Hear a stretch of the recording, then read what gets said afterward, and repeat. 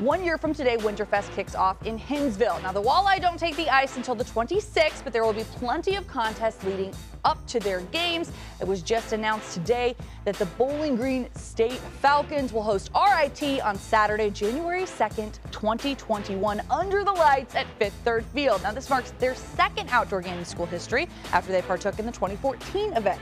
Now, next up for the nationally ranked Falcons, former head coach Chris Bergeron and the Miami Redhawks on Monday, December 30th.